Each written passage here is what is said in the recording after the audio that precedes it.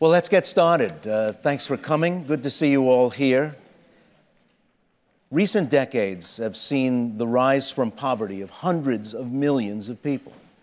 It's really remarkable, a great success story. It's not only changed the lives and life trajectories of so many, it's been accompanied by rising life expectancy, dropping infant mortality, and steadily more people living with governments chosen by voters. All of those things, in turn, fuel yet more aspiration. But there's so much further we have to go. To get millions who are poor out of poverty, and millions who are extremely poor to be less so, the world has tried a lot of approaches. Massive projects funded by faraway donors, government-to-government aid, not-for-profit to government aid, gigantism and micro-enterprise. In the 80s, I was in one of the poorest places in sub-Saharan Africa and happened to visit two projects on the same day, both funded by international donors. One was an asparagus farm and canning plant, the other a fish pond built by local people. The asparagus canning was supported by Dutch and German NGOs. The cans were imported, the canning machinery was imported, the asparagus themselves grown from imported rootstock. What the local people working in the plant got was a salary, and that was good because they hadn't had one before. But for the foreseeable future, each can of asparagus heading to faraway European markets was going to do so at a loss. A couple of hours' drive away, the women of a large village were installing a series of fish ponds in a well-watered part of the country. The labor was local. There was only one outside advisor helping to get the project up to commercial scale. And in a year or two, there would be a self-sustaining business providing a steady supply of protein for local diets and steady profit from sales to neighboring villages that were not as blessed with a water supply. And the profits would be shared by the women who put in the sweat equity to build the ponds and would own the ponds after they were completed. At work were very different ideas about transferable skill, profit, and accountability. Today we're going to talk about the role of business in reducing poverty with people immersed in the work from various kinds of stakeholders to try to give you a wider view of the best thinking in this area. We've got representatives from the private foundation sector, a giant multinational, a giant government, and a structures expert who wants to help business people in high poverty areas organize and protect what they build. They are C.D. Glin, President and CEO of the U.S. African Development Foundation, Cherie Blair of the Cherie Blair Foundation for Women, Charlotte Oades, Global Vice President for Women's Economic Development at the Coca-Cola Company, and Bart Houlahan, co-founder of B-Lab Company. I'd like to just start with a quick run across the panel to give our audience an idea of what your organization does and how its design reflects your thinking about using business as a catalyst to do poverty alleviation. CD, let's start with you. Great, thanks. Thanks, Ray. So the U.S. African Development Foundation was established about 20 years after USAID. So I'm sure everybody in this room knows United States Agency for International Development, and very few people in this room probably know what the U.S. African Development Foundation is. And the reason why we were established was really to be a counter to big development from a big donor country. We focus on grassroots enterprise development that really increases economic opportunities, economic growth for local lives using local enterprise. And how do we do that? I like to frame it from our name. Our name is very, very easy. The U.S. government, African Development Foundation. That A, it does stand for African, but also about being African-led. So all of our management, all of our operations in 20-plus countries are led by African nationals, led by local community members. So we don't have any contractors, we don't have any expats. We are really African-led in our model. We're agile and adaptable because all of our grant making, this is seed capital linked with technical assistance, is designed from the bottom up. It's designed by the people in the local communities, and we, using the D, are demand driven. We're demand responsive to their needs, to the opportunities that they bring, and really meet them where they are. We bring the seed capital, we bring technical assistance, but they bring the what. what is the need of that community? How do we really advance ourselves out of poverty? And we look in 3 specific areas: agriculture, off-grid energy, and youth-led enterprise. Now, the last thing, the agility is there. A speedboat in the ocean liners of foreign assistance. We're this speedboat, if you will. $30 million a year, directly implemented in countries, directly funding local grassroots cooperatives and organizations. But I like to think about the foundation aspect of really being about first mile. So we're all here at Skoll, and we think about last mile development. Well, why do we think about last mile? Well, I think about it because I was a Peace Corps volunteer, and I went from Washington, D.C. to the far reaches in Southern Africa, where the paved road ended, my job began, because I was going there. And we think about last mile because we're distributing something to people. Well, at USADF, we talk about first mile, because the first point of contact, the first phase of funding, the first step of really looking at local economic growth is in that community. So we're not bringing something to them, we're taking something from out of them and expanding it and growing it and making it more prosperous and putting them on a pathway to prosperity. So we really talk about being African-led, being demand-driven, and being first-mile focused, and using taxpayer dollars to catalyze that change in those local communities. Thanks, CD. Cherie, Blair? Well, at the Cherie Blair Foundation, we believe that if we empower women so that they can have their own money and then they can make their own choices. And so we work with women entrepreneurs, small and medium-sized business people who want to grow and expand their businesses. And we do that by doing what we say is looking at the 3 C's. We believe that a woman entrepreneur needs 3 things. She needs confidence. And I don't need to tell you all here that so many parts of the world, including even in this country, women are often told what they can't do rather than what they can do. And so confidence is a really important part of that. So our programs always help with women's confidence. We then look at the women's capacity. So we do a huge amount of business training, financial literacy training to help women get those skills which are not necessarily naturally acquired. Many of the women we work to do have natural talent, whether it's in the fashion industry or in science and technology or engineering, or medicine even, but they don't necessarily have the business skills. It's one thing to know how to deliver a service, and it's another thing to know how to read a balance sheet. And so we do a lot of business skills training. That's our 2nd C. And our 3rd C, and the most difficult one to crack, is access to capital. Because we live in a world where if you want $10, then these days microfinancing is going to find a solution for you. And if you want 10 million or more, then venture capital will probably find a solution for you.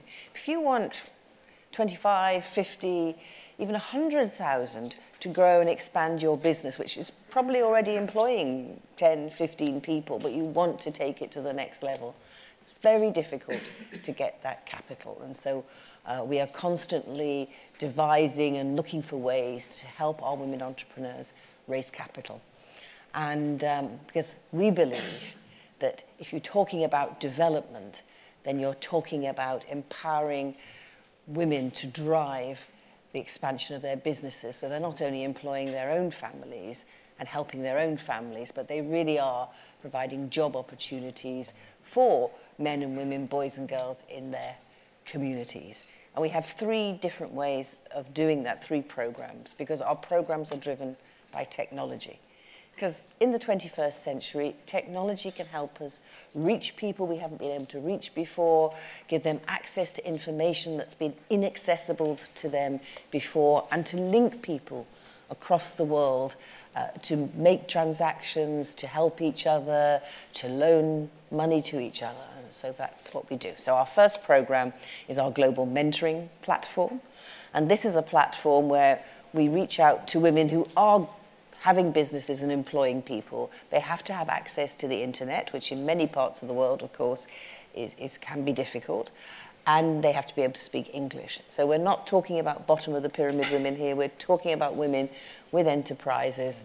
And we match these women with men and women mentors all over the world. So to date, we're in over 100 countries. because we partner with local NGOs who are doing business training, and we offer them this service, an add-on service, which is a year's mentoring, whereby the woman is given a mentor who for 2 hours a month will help them on their business journey with a specific plan.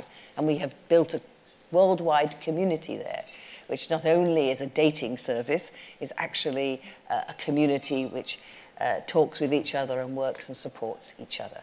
Then our next program is what we call our enterprise development programs, and this is much more face-to-face, on-the-ground business training, financial literacy training, which we do in different geographies. And in that program, we've developed our blended learning approach, which again uses technology to enable women entrepreneurs to be able to get the sort of access to the business skills training they need without having to give up huge chunks of time away from their business. And we found that that's been very, very successful, because women like that flexibility, that a combination of some face-to-face training and a lot of other training delivered over technology really works. And then our third program is our mobile phone program, which is aimed much more towards the bottom of the pyramid, women, providing basic skills, training and information to help women by using the mobile phone, either to learn business skills, possibly to develop a small business around selling mobile phone time or mobile money services.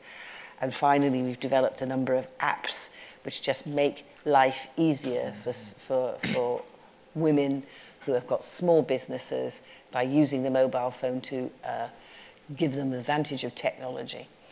So that's what we do. Charlotte? Good morning. I lead the what we call 5x20 initiative at Coca-Cola, which is our Women's Economic Empowerment Initiative.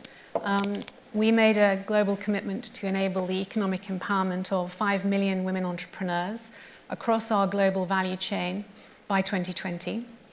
And this was a commitment we made at the end of 2010. So as you think about Coca-Cola Company, it's obviously very well known for its global brands, and it's a global company, but actually the way we operate is a very, very local business. So as we look at that, we want to hire people locally. We all live and work in the local community. So it's really, really important to us that the community is thriving, it's sustainable, and that's critical for, obviously, us as a business to grow.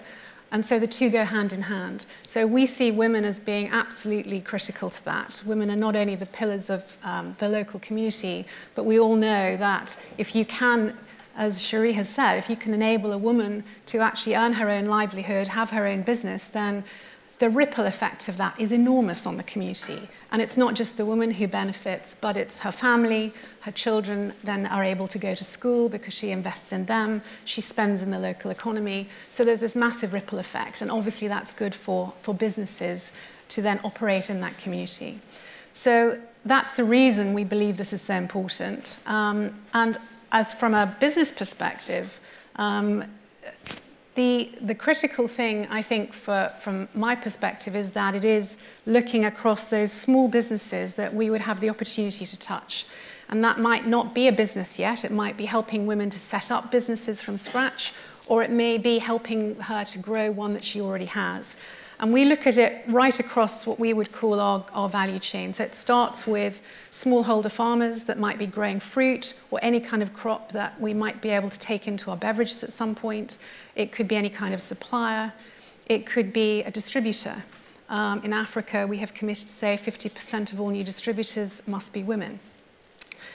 We look at small neighborhood stores, the small businesses which are very popular for women to set up because it's close to home, it's not in an area that's unsafe for them to go into, and they sell things in the local community.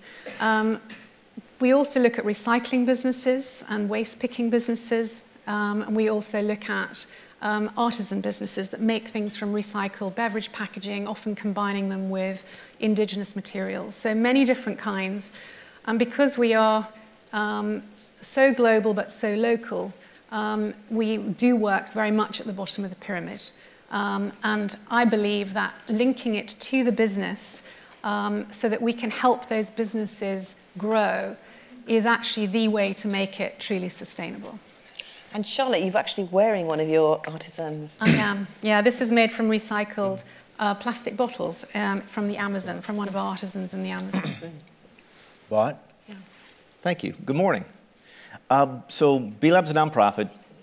We're trying to directly address the question of this panel. How do we get business more engaged in alleviating poverty, addressing inequality, addressing climate change? Our approach is pretty straightforward. We're trying to redefine success in business. We believe in a generation's time there needs to be a different way we all think about what success means. It's going to need to require companies not just being best in the world, but best for the world. To get there, there's going to need to be some infrastructure put in place. The first is we need new metrics, right? As we think about business, it needs to not just be about financial accomplishments. It needs to include community engagement, worker involvement, and environmental footprint. Those need to be included in what we think about as a successful business. Secondly, the truth is if we want different outcomes from business, we got to change the rules.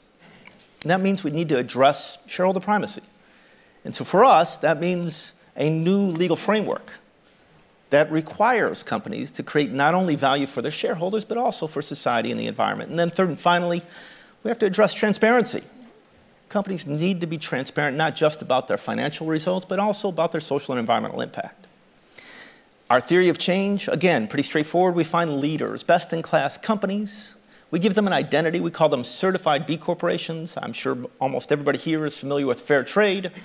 Fair trade is to coffee what certified B Corp is to a good business. Okay, really simply. To be certified, you gotta demonstrate the highest standards of social and environmental performance as evidenced through something called our B impact assessment. Secondly, you gotta embed in the actual governance of the company a commitment to stakeholders, so it's in the DNA of the business. And then third and finally, you need to be transparent with your results. We have about 2,100 certified B corporations in 54 different countries, over 150 different industries. Commonality, they're all using business as a force for good. Our objective after identifying these leaders is then to provide easy tools for others to follow. So the impact assessment we use for the certification, it's free, it's a public good, anybody can use it. It includes case studies, best practice guidelines, et cetera. We have about 60,000 companies using that tool as an internal management tool to try to be more impactful. The second scaling tool for us, allowing companies to follow the lead of the community, is a new legal framework. It's literally a new legal type of corporation. It's called a benefit corp. Okay, we have passed now in 32 states in the United States.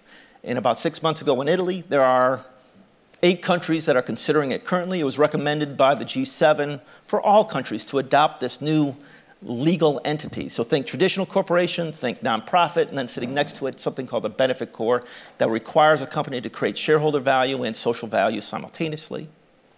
Those two pieces work together to try to allow companies to follow the lead of the community as certified B Corps. The long-term objective, as I said, is to redefine success in business so that we're getting a shared and durable prosperity through the business community. Now you know what our panelists do.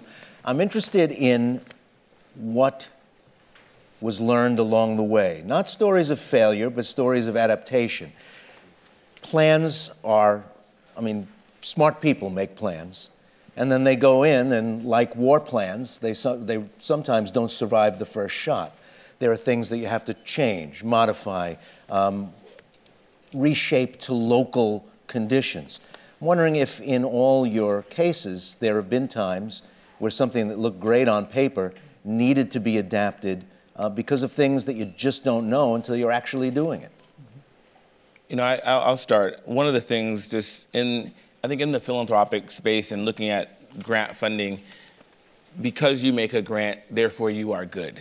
And that's sort of that, we have money and we make grants to poor and vulnerable people in hard-to-reach, underserved communities in the Horn of Africa, in the Sahel, in the Great Lakes region. So we make a grant to an organization, we link them with technical assistance, and therefore we've done good in the world. And one of the things coming into this role is we had to do some critical analysis about what are we really trying to do? Are we trying to make grants? Or are we trying to make change? And if we're trying to make change, we need to be intentional in a very different way. And so we started structuring our grant making around a first phase of funding, a phased approach. Really, again, that first mile, that first phase of funding, your operational assistance, and taking a cooperative, an agricultural cooperative, and saying your governance structure, your books in order, your financial management tool, some operational assistance. And then there's a next phase of funding, and really about enterprise expansion. And for years, we sort of did operational assistance, we did enterprise expansion, and we would stop.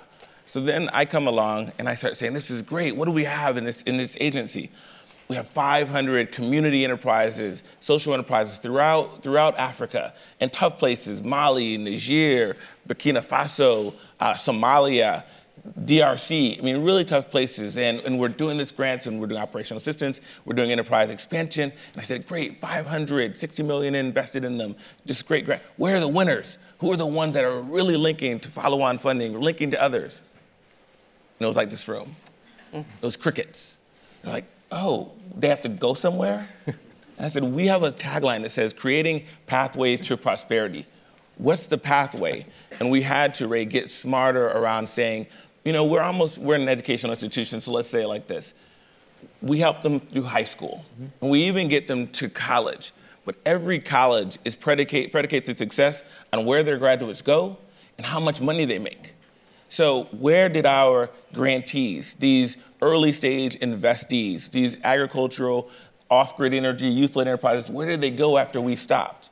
And we didn't have answers for that. So we had to think about really adapting our model and saying we probably need to find out what Cherie Blair Foundation, what Coca-Cola and others are looking for. So when we leave, when we stop our funding and go and find and let another 1,000 flowers bloom, that we're linking them together. So we had to create a new sort of level to really think about a real continuum. And it was sort of a eureka moment, because it was like, you know, we were making grants. We feel really good about ourselves. We can say in volume how many grants we're making, and we even look at revenue generation, but we didn't really think about them as organizations that have a pathway, a continuum to really keep increasing. And that was, again, it was a moment in time where we said, it's about what we do, but it's about what happens after we stop doing. And that's really one way that we had to adapt. Who's next?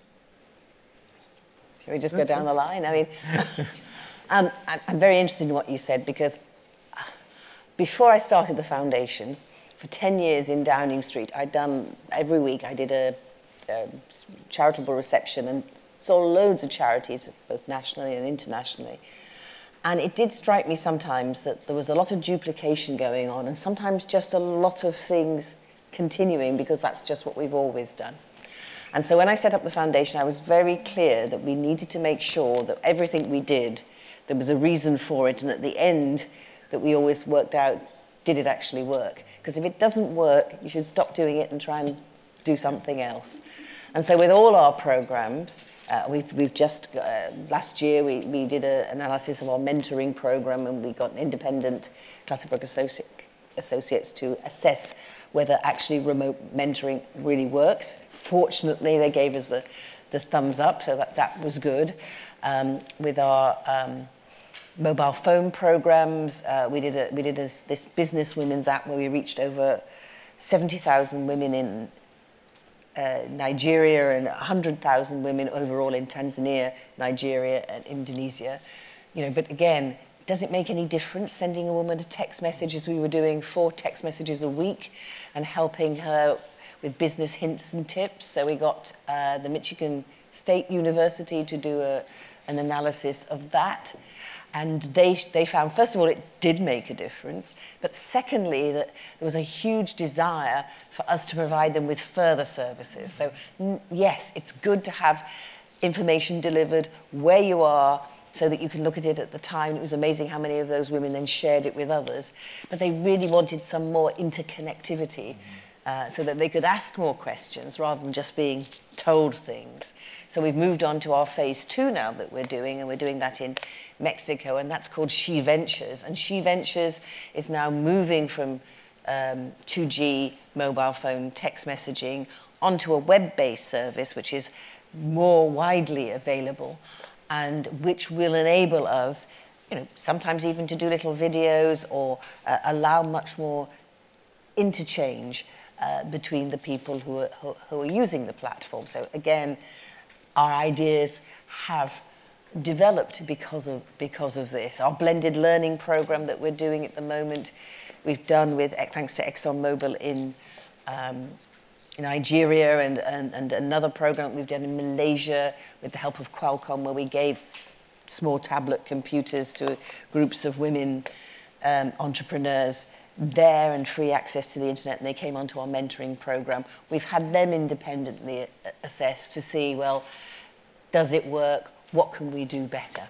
But in a small, just as a small example, in our enterprise development program, we've developed this business skills training for women, which we did in Palestine, and we were doing in parts of the Lebanon. Then we moved up to the Bekaa Valley. We got our local partner, started delivering. And of course, in the Bekaa Valley, there's huge issues with what's going on in Syria. And we found that working with the women there, when you're talking about business training, when you're talking about developing business planning, you have to be able to think about what's going to happen, not just next week, but next month and next year. Working with these women, where they're such a precarious, fragile community, they could barely think about what was going to happen tomorrow. And so we had to really change the way we worked our program to be able to help these women start to begin to believe that they could think a little bit more than just what was going to happen in the next 24 hours. So that was a learning experience. Another example, I said with our mobile phones, we did this whole work with mobile phone companies and banks. We did it in 3 countries in particular. And what we were doing is we were giving business training to women, and at the end they were given by the mobile phone company a contract to enable them to sell them, become mobile money agents. And I don't need to explain to you, I hope, what happens with the mobile money.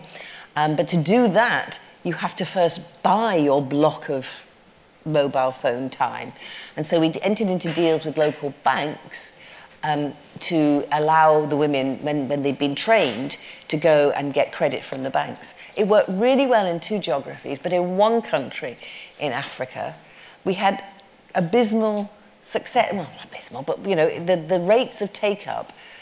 So we train all these women, but less than 30% of them were actually getting the loans that the bank had promised. And we realized that you have to, it's not enough to have the local bank, the CEO and the board say, oh yes, we're going to commit to this, because what was happening is whatever they were saying up in head office, at local level, the mainly male finance officers just couldn't get their head round the idea that giving any loan at all to a woman was anything other than a big risk.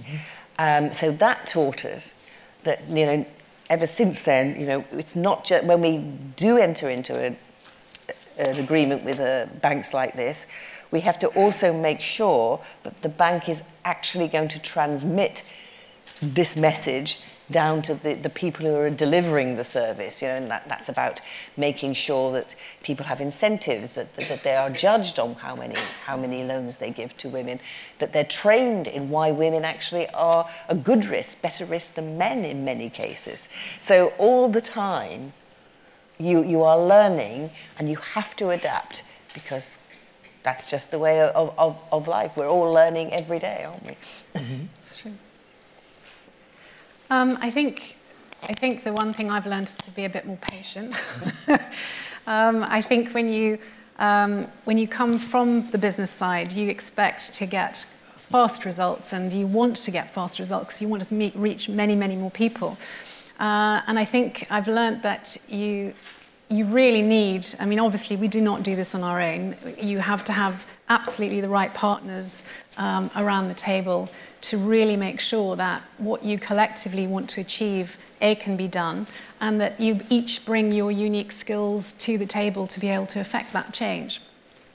We've been, one example I think is, of a learning that we've had that has been scalable, because I came into this thinking we could always design everything for scale, because that's the background I come from, and I believe that we could make a huge difference to do that. And I think in many instances we've been successful in doing that and starting to design by scale right from the beginning. And in others, you hit major roadblocks and you find that actually what has worked in one country just does not translate. However strong the framework might be, there's either cultural complexities or there are operational issues on the ground, or just education is different or habits are different. Something has shifted. I think the things that I've learned have really worked are where, for example, we worked in Kenya and Uganda with TechnoServe and with the Gates Foundation to actually train over 50,000 fruit farmers, mango farmers and passion fruit farmers, but particularly mango farmers, to actually learn how to get better yields from their mango trees. We were looking for, obviously, we wanted a local source of quality supply to be able to use in our juice drinks, but also help create broader market access for those mango farmers. And we really wanted them to significantly increase their income. We were successful collectively in actually their income increased 140%. We were able to source those juices locally and actually produce local brands from that. Minute Maid mango juice was launched in Kenya. And that model and what we learned through that has then informed projects in other places. We now have a major project in India working with the Jain Corporation on mango fruit farming to help really make sure we've got strong quality local supply, but equally those small farmers are learning from that. And we have trained men and women farmers, but we always make sure that there's a very strong percentage of women farmers as part of that program. And I think, similar to Cherie's experience on the technology, I mean, what we seek to do always is either provide business building skills for their particular business, also access to finance, and also access to mentors and peer networks. It's sometimes one of those things, or it can be all of those things. One of the things we've done recently, also in Indonesia, is we took what we had designed for scale, which was taking all of the knowledge from training small retail businesses into a modularized approach of 13 modules. And we tried to take it down to bite-sized chunks for mobile technology. We worked with the GSMA to look at what the different technological penetration was in different markets, and we knew that it was low for apps in somewhere like Indonesia, because they're still working off SMS, as you said. So we went in thinking it was about 35% penetration, but actually it was much lower. It was more like about 19%. So you have to adapt all the time, and we're also working now with Malaysia, which obviously they need a completely different application because they have very high smartphone. So how you adapt the content to be relevant and to reach women who are wanting to be, they're wanting the technology, but most important, they're wanting to have their capacity built, to actually get that learning in a way that's safe, is easy for them to understand, and enables them to be successful. So you're adapting constantly with your partners along the way.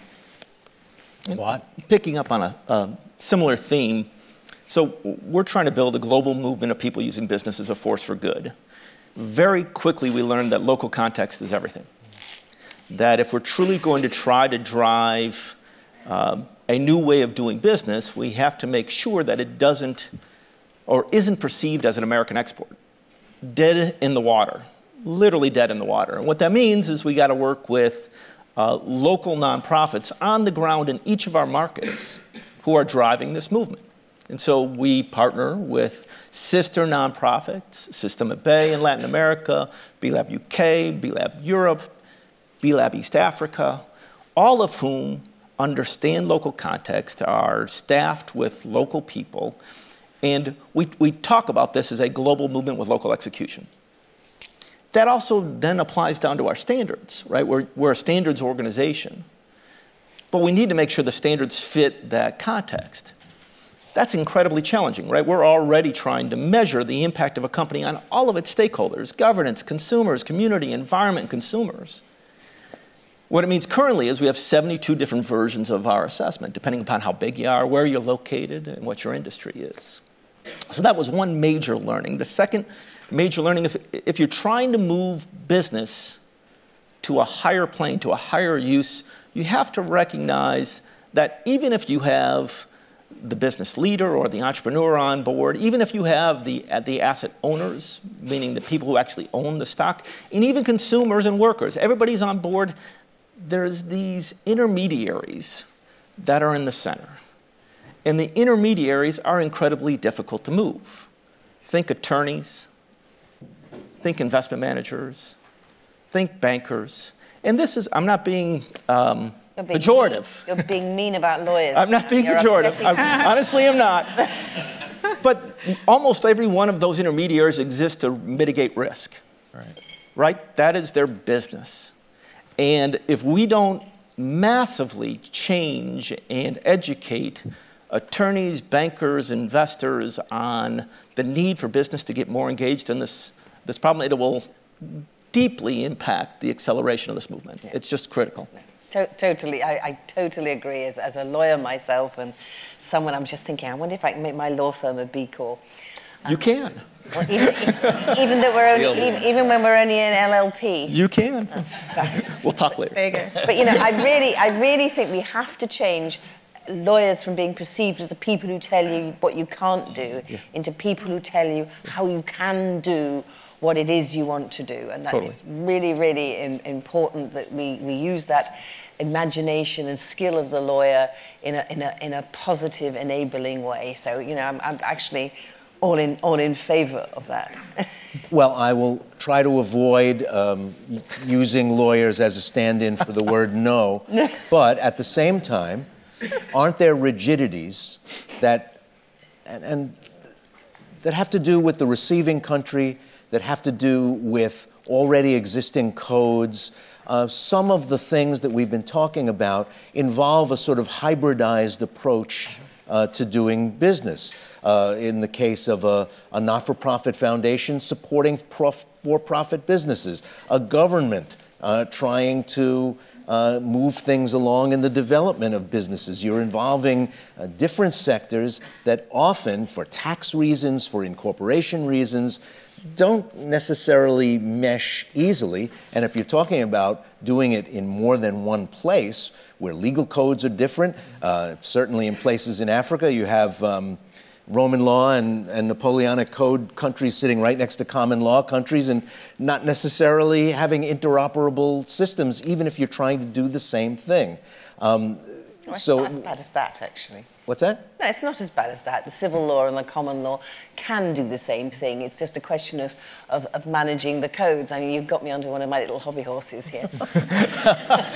That's part of the moderator's job. But let me say, and you see this, the World Bank has done research. They do a project every year about how the laws in countries across the world are either helping or not helping. And particularly when we look at the status of women across the world, you know, that latest World Bank study found that there are still 155 countries in the world. Remember, there's only, 200 and, I don't know, I can't remember, 6 or something like that, countries in the world. So that's a hell of a lot of them that don't give women the same legal rights as men. And including, you know, there's even some places like the UK where we do really well, but then there's 1 or 2 things where we don't give women the same legal rights as men, usually in relation to pensions and other things like that. So, you know, there's a lot of work to be done with governments and with global standards, but it's exactly what you're saying. You're talking about global standards, but adapting them locally. And it's not true to say that there's this deep incompatibility between the civil law and the common law. It's just that they go about changing their laws and adapting their laws in different ways. But that's one of the things this project at the World Bank Well, I'll give really you an example. Last night, white wine in Ming vases. Yeah. I was talking to somebody who was setting up enterprise in Africa. And they are incorporated as a for-profit on the ground in Africa and as a not-for-profit back home in the United States. Some of their donors have said, well, I'm not sure what my support is then. Is it being turned into profit somewhere else in the world? There is a sort of stay in your lane, let's stay safe and predictable kind of approach that different stakeholders bring to this task. And people who might very comfortably give money to a straight-up charity that's doing a straight-up charitable thing somewhere in the world might hesitate slightly, or at least need to know a lot more before they start to underwrite for-profit businesses elsewhere in the world, when they're not getting the same kind of annual reports and balance sheets that they might expect. But with respect, that's a different question from saying that there's a fundamental incompatibility between the civil law and common law. I'm sorry, this is getting very geeky and legal. But let me say that, of course, we need to do more to make sure, and this is where governments come in, and it's where organizations like the G7 or the World Bank come in, and I'm also a part of something called the World Justice Project, which brings in common standards. Let me give you a different kind of example. India. India, in the last couple of years, has introduced a requirement for Indian registered corporations to spend, and you've probably all heard of this, 2% of their profits they need to invest in philanthropy. The snag is, speaking as a, from my point of view, as a foundation that does projects in India, is that the Indian companies can't give to any NGOs unless they are Indian regulated. Now that's fine, but just talking the other day to some people there, what's happening is that there are many, many small Indian NGOs who are now finding that it's quite difficult for them to absorb the capacity of these extra funds are available, but the companies are trying to invest the funds and are finding that the expertise, which actually some of the international organizations have, that needs to help the local NGOs absorb this. It's very difficult to do that because the government rules makes it very difficult for you to give money to, say, Oxfam, for example, to help them in their local work. Now, that's just an example of needing some tweaking, as we were saying, learning from experiences, so that getting the Indian government perhaps to slightly change their rules to make sure there's local content, without necessarily requiring that all that local content has to be provided by local NGOs, but assisting local NGOs. So that's just a learning experience. We are learning all the time, and it's by talking about it like this and sharing our experiences that things can change. But going back, because I would be remiss if I didn't say this about what are the legal obstacles in the world. Do you know that there are 18 countries today in the world where women can be prevented by their husbands from working? And indeed, as we know, there are still too many countries in this world where women can't even travel without permission from a male relative. And in the 21st century, we should be doing a lot more to make sure that governments that are joined up to international organizations like the human rights organizations around the world should be starting to say to countries that really this is not acceptable. Let me jump in really quickly on the last point. It's interesting when I hear about a solution being to tweak the Indian government sort of 2% local content rule. I spent the past almost 6 years. I appreciate how difficult it is, by the way. with the Rockefeller Foundation and now have come back to government over in the past almost a little over 6 months. But what's interesting is we are mandated to only fund 100% African-owned grassroots enterprises. And all the capacity building, all the technical assistance that we link, so we're funding directly African cooperatives. The technical assistance that we provide is not done and cannot be done by an outside US-based or UK-based NGO. Now, my whole career has been in the international development, NGO, World Bank sort of space. And I came and I said, wow, that sounds fascinating. That's fantastic. 100% African-owned entities, linked with local support. And with all due respect, we do often hear, well, the local organizations don't have the capacity to be able to do it. Well, if we don't keep some mandates of our own, they will never have the capacity. You're never going to get an African Oxfam, an African McKinsey, an African TechnoServe, an African-run organization to be able to do it. And we know that while in our minds we talk about working ourselves out of a job, there are very few international NGOs that are really trying to work themselves out of a job.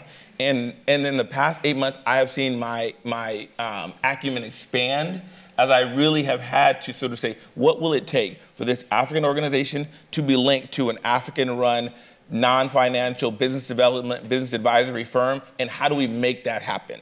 And sometimes it's not the international NGO being the intermediary. It becomes, okay, build their capacity for them to be able to do it. But it's a fascinating push and pull on the international donor assistance community, and how do you ever have the critical mass of African, in my perspective, African organizations, not only as the implementers of the programs, but also as the capacity building, the technical assistance. If we didn't have to do it, I guarantee you, we would not do it. Listen, I would agree with that. And, as you say, it is push and pull. Let me give you another example. Women-owned businesses. Lots of people now investing in women-owned businesses. This is absolutely fantastic. But what is your definition of a women-owned business?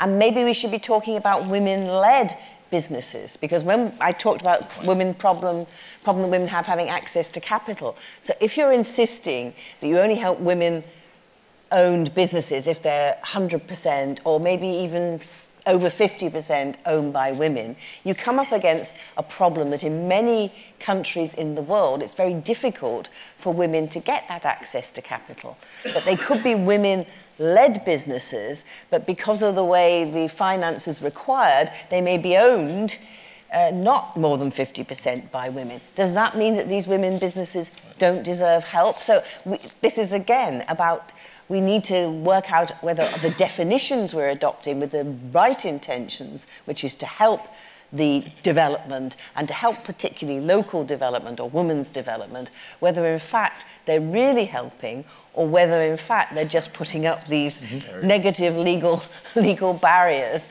that mean it doesn't actually work. So I think when we think about women-owned businesses, we may be better off changing our definition to be women-led businesses.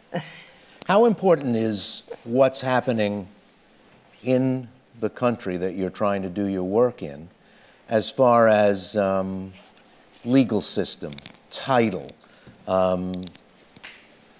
access to the courts, the ability to sue, guarantees on property rights, that kind of part of infrastructure that's almost invisible to us sometimes when we're talking about all the other things that go into operating a profitable business? Yeah, certainly for us, it's fundamental, right? Like at the core of what we're trying to do is change corporate law. And if we're walking into an environment that is not enabling of a company to both make money and make a difference, that needs to be changed. We need to start with corporate law. And so at the very beginning, when we enter a new market, is an evaluation of what current law requires of a corporation. And frankly, surprisingly, in many jurisdictions, it is, frankly, a liability to not maximize the return to shareholder. Very true. Literally a liability for the directors and executives not to return as much money as humanly possible to shareholders. And so that, if you're asking me, like, how important is that? That's everything. Are you out of the game in a place that has that as a requirement? Delaware had that requirement until we changed it. Full stop.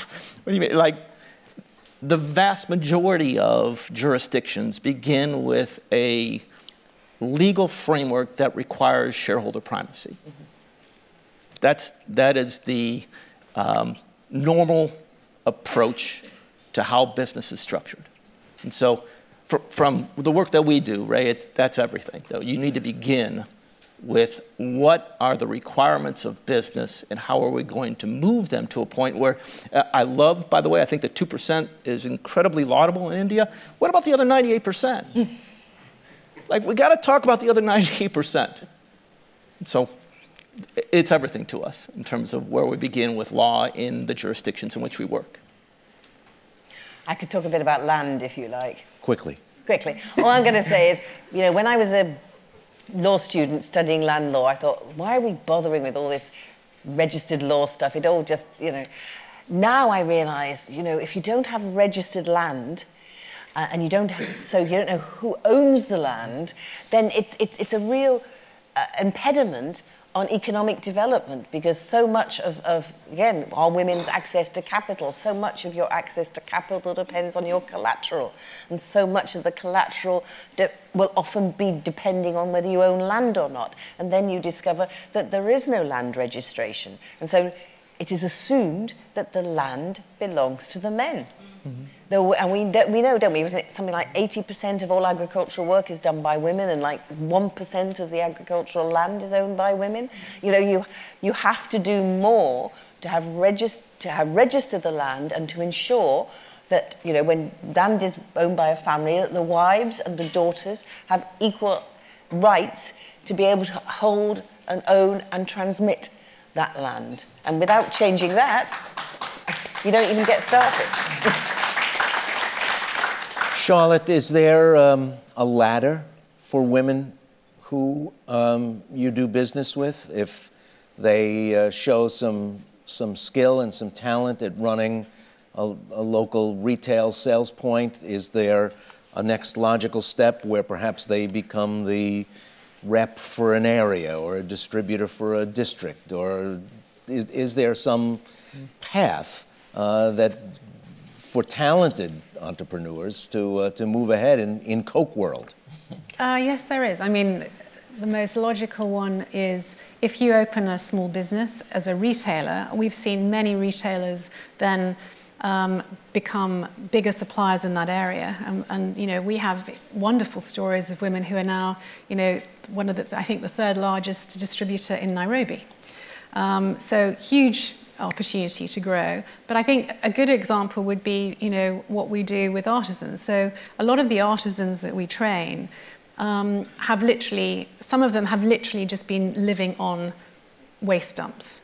And how you even make their life safe to begin with, and their waste pickers, and help, you know, working with local NGOs in places like Brazil, where you actually help them to form cooperatives, you help them to actually collect waste safely, and actually be able to earn a living from that in a safe way, and be able to then supply local artisans, and actually for the artisan work to be able to, you know, design items by sharing designers with them who would be local, to make things that they know how to make, but make them in a much higher quality way, so that they can increase the market access they have from a very small area to a broader area locally. What we then have done is we've made those available on our internal website to 700,000 employees.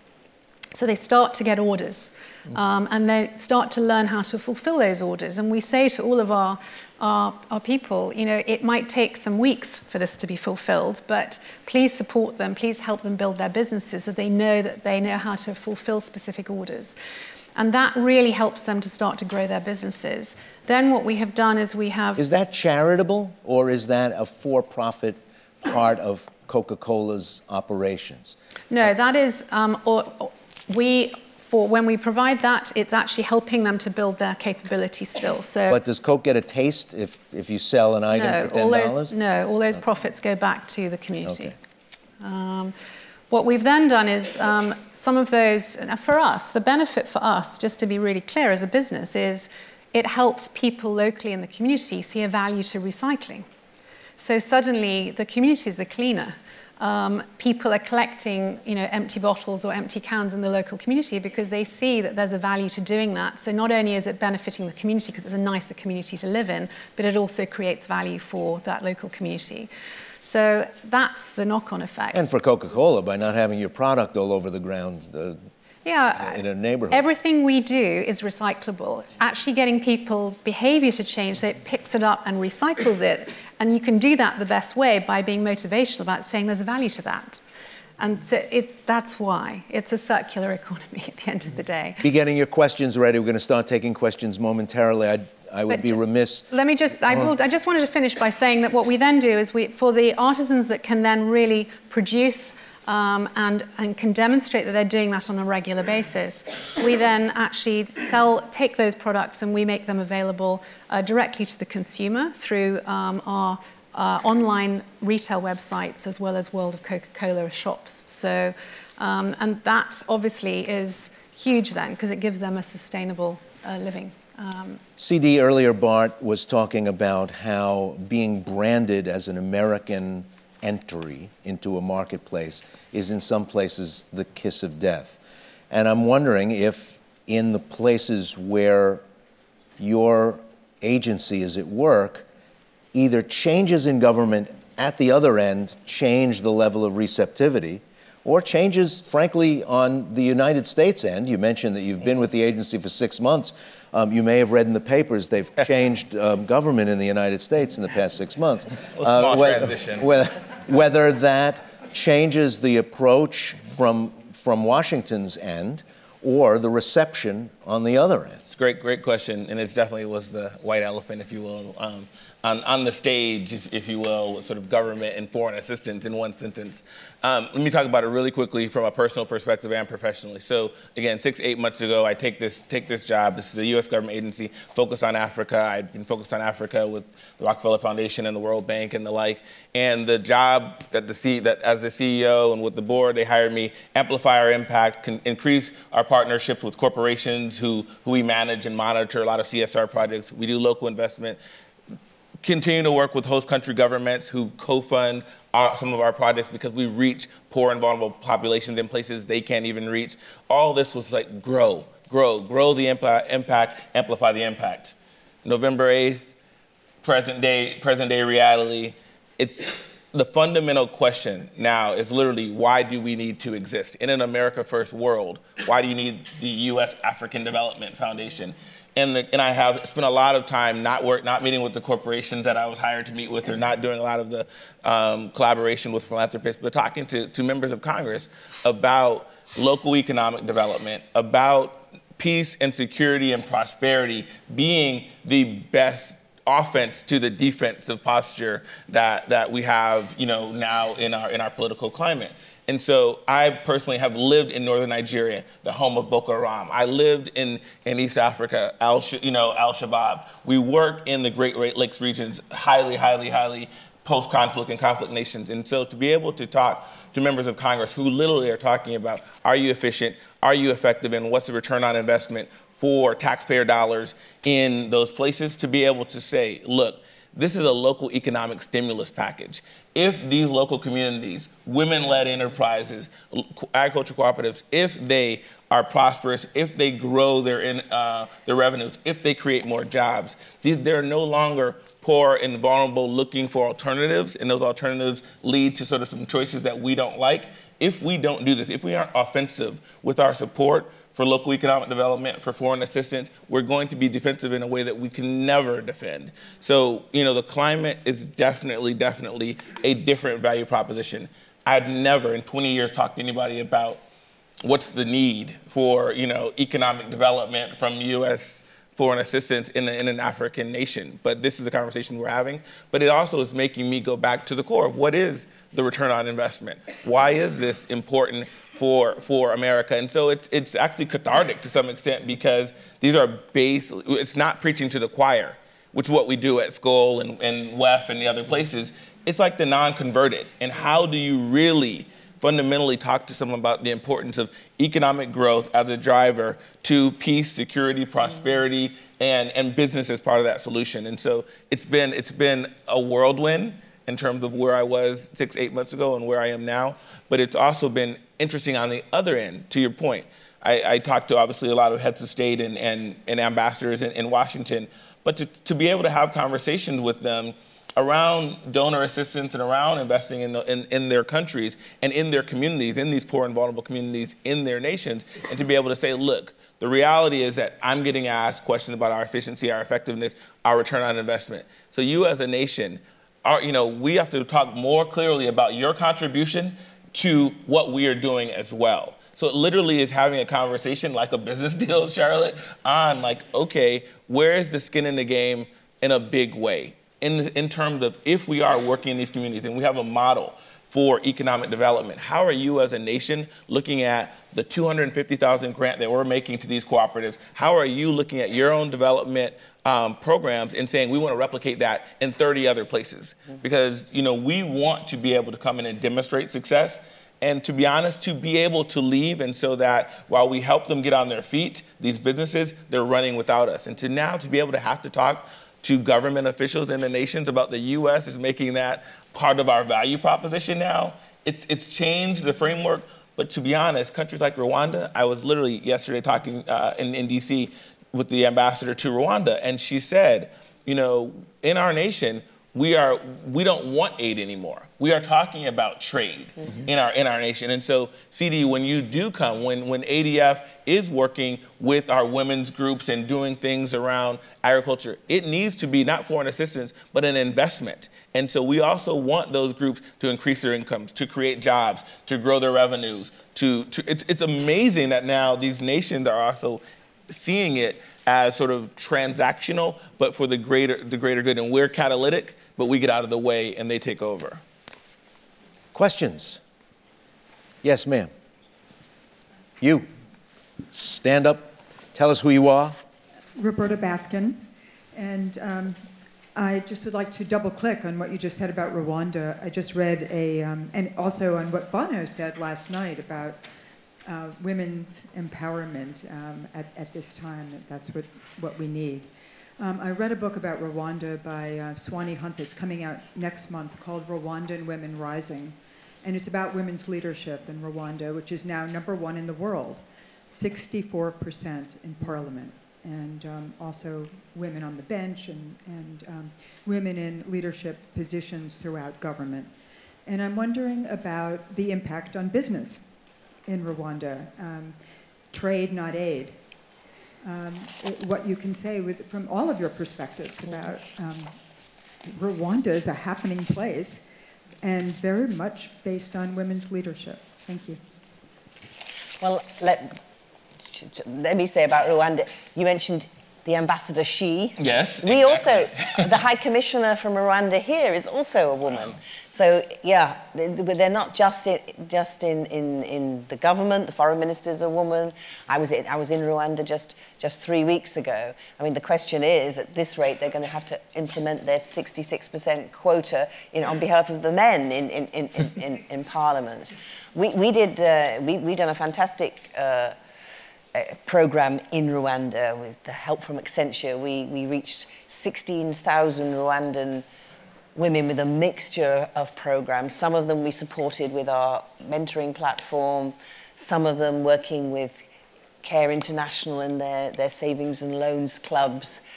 We went into the villages and turned the savings and loans clubs, which at that time were saving in boxes, and we developed a mobile phone app so that instead of saving in boxes, they were able to save on the mobile phone and earn a little interest on that product. We also developed a loan product, which was about 10% less in interest rate than the standard rate of interest for loans in Rwanda, because it's one of the features in Africa, isn't it, that the expense of bank loans is horrendous, 25, 30, 35%. No wonder no one wants to take out a bank loan, particularly and going back to the legal question, where in many of these countries, if you default on a bank loan, you don't just get taken to court in a civil way, but you can actually be sent to prison still for debt. So that's another example of where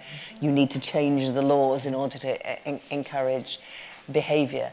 So what we're seeing in Rwanda generally is a development from an agricultural-based economy, which is still very much an agricultural-based economy, because, you know, Rwanda initially didn't seem to have any other resources but its climate and its produce, though in fact there are minerals there and things being discovered. One of the reasons I think that the minerals are now starting to become of interest to companies is the fact that the government has built the infrastructure, it's built the roads, it's invested in the IT and in the telecommunications strategy, so that, and it has developed a very, you know, it's gone right up in the ease of doing business index. So therefore, it's attracting this investment now, as a result of which companies are much more keen, even little things like it's developed five-star hotels, because, you know, let's be honest, many businesses who are traveling to countries for development would prefer to have a comfortable hotel. I mean, it may sound trivial, but all these things matter. So I think Rwanda is a great example of how political leadership has driven that country from the depths of despair over genocide to one of the biggest growing economies, you know, relatively from where it starts in Africa. Let's go to the first row here. Get a mic over there.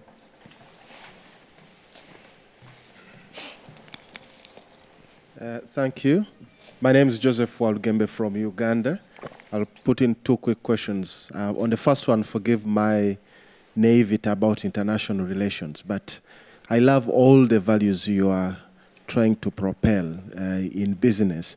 But what's your reflection on the business environment in Uganda that is in Africa or in some African countries that is being dominated by quote-unquote China, who clearly are not talking to our governments anymore about human rights, and they seem to be the darling on the block, because they don't talk about all these issues you talk about that make the majority men in our governments uncomfortable. And secondly, yesterday I was running a workshop and I was talking of how to incentivize business to think about people who could be initially considered probably less productive, less business-wise viable, to be supported to participate in all the benefits that business bring, like people with disabilities. I'd like to hear about your take on that, especially when you talk about extremely poor women, who could include poor women with disabilities at the bottom of that category. Thank you. Let's take the second one first. Creation of capacity, training, so on. I think one of the reasons that it's important for us why we don't do the training on our own, we do it with other people, is to really make sure that when you're dealing with the bottom of the pyramid, some of the poorest women who don't have access to so many of the things that we want to give them access to, is that you bring other people to the table. We talk about it as the golden triangle. You know, you bring government, you bring civil society, you bring NGOs, you bring other businesses to try and find the collective and unique set of skills and experiences that will actually develop the programs that are relevant. So we don't know all of the things. We might be on the ground and we might have great access and understanding of the local culture and community, but we may not know everything there is to know. So we obviously work with other partners that bring a deeper understanding sometimes of unintended consequences of some of the programs to make sure that all of that is built in. So I'm not sure if that answers your question, but that's the way I would think about it. And on China, Africa is sort of the proving ground for, there's a competition of different visions of how to do development.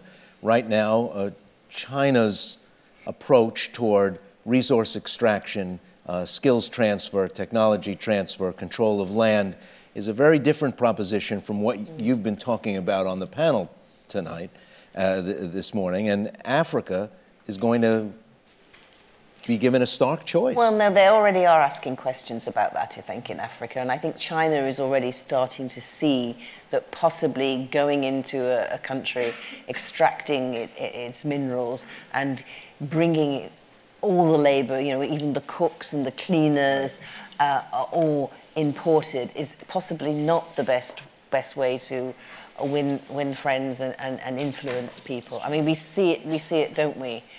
Now, and it's what you're doing in your work is that companies are much more aware these days of their need to be good corporate citizens and to engage with the local community so that they don't just seem to come in as vultures who swoop down, take out the riches of the country and don't give anything back. That is not the approach of many, many mining companies these days, for example.